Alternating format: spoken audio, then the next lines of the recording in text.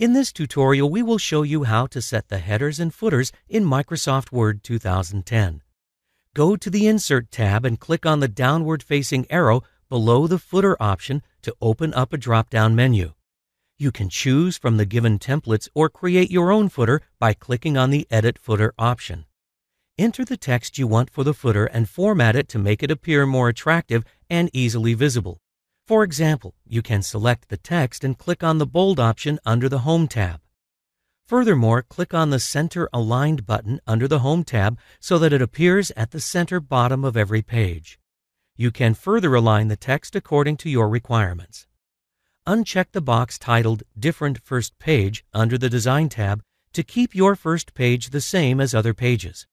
But if you want a title page for your document, you might want to keep this option.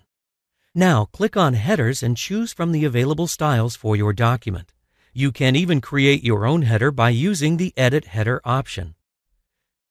To insert a picture or logo in the header, go to the Insert tab and click on Picture. Choose a picture from the navigation window that opens up, and it will be added in the header.